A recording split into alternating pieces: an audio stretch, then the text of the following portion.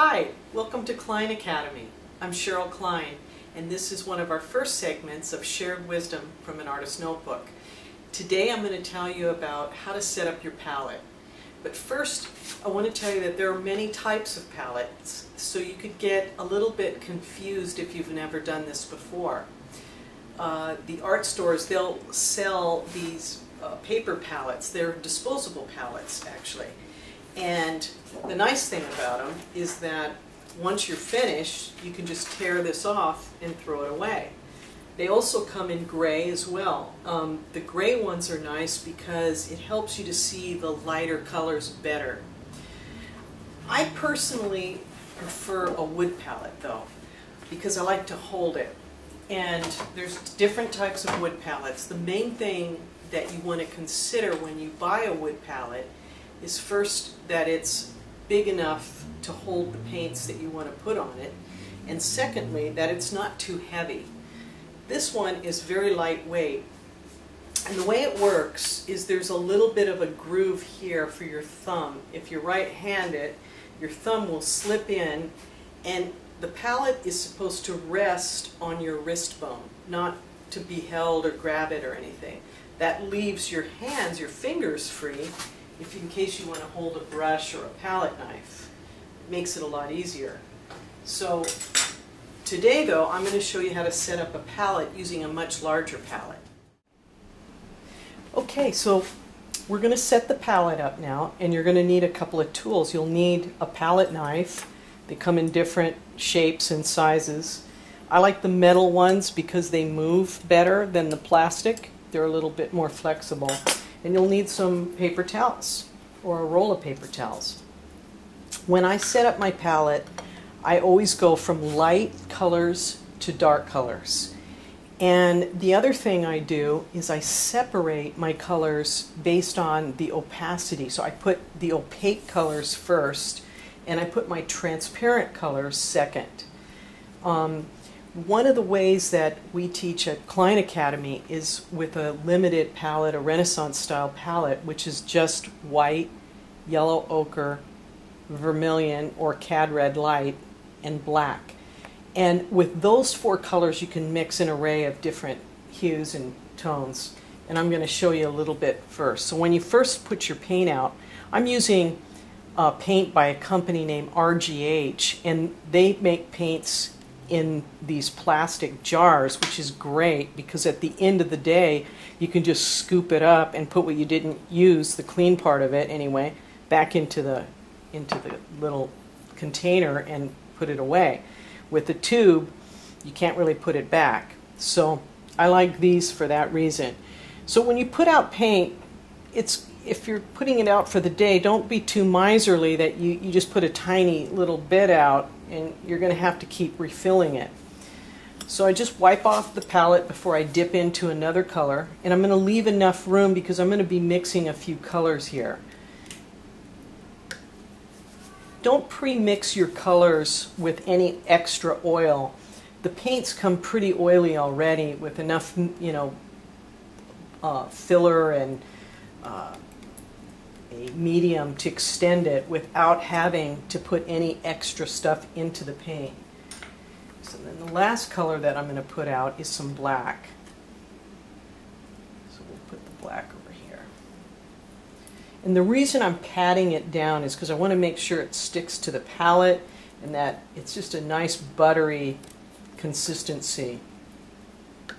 And then I'll wipe the palette knife off again and then go to my transparent colors. So you might ask, how do you tell the difference between something that's opaque and something that's more transparent? Well, for instance, this color here, which is alizarin crimson, is very transparent. And the way you can tell is if you take your finger and you pull it off the palette, you can see how you can see through it. It's much more transparent than, for instance, look at how opaque that is compared to this. And that's one way that I tell the difference.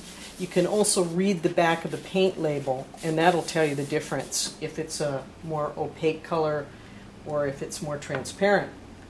So our next color is ultramarine blue, And this is a great transparent color to use for many different reasons, and for glazing and to make some nice rich darks. And then the last color that I like to use is transparent red oxide. This is a really beautiful, warm, rich brown. So every teacher that you will encounter will have their own favorite colors, but this is a really good basic palette. If you get these colors, then you're pretty well set. If you'll notice, we don't have any green on the palette. That's because we usually mix the green.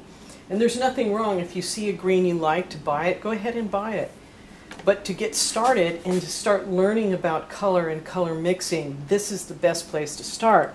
So another thing you can do before you start painting your model or the still life is to pre-mix up a couple of hues. So what I'm going to do here is take a little bit of the ochre, and I'm going to make up a little bit of my own version of my Naples yellow, just so that I have this other color ready to go and I don't have to stop and pre-mix.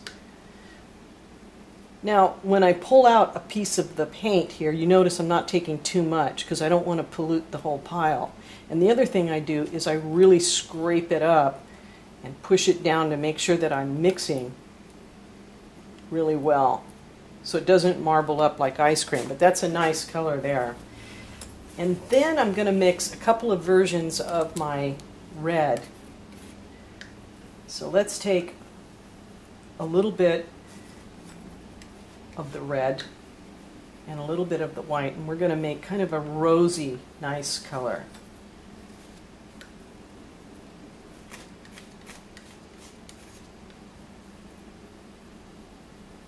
See, this is a beautiful color. And the other thing I can do too is I can also make sort of a flesh tone from these. So just by taking a little bit of this,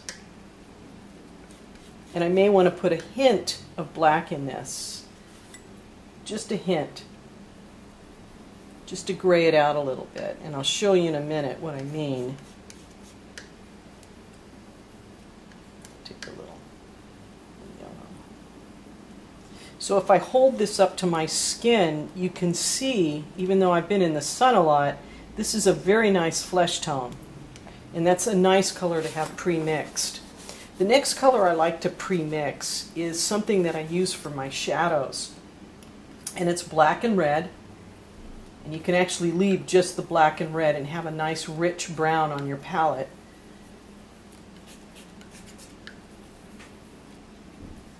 So that's a beautiful brown.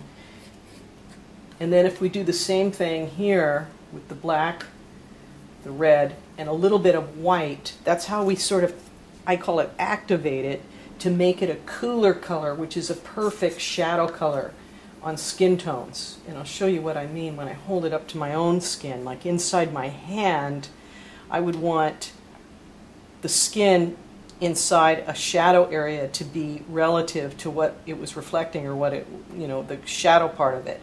So you can see, you wouldn't want it to go black, you'd want to go a little bit more natural towards whatever the skin tone was. So this is a beautiful color there. And then the last color we're going to mix up is sort of the Renaissance blue, so to speak. And all it is just white and black.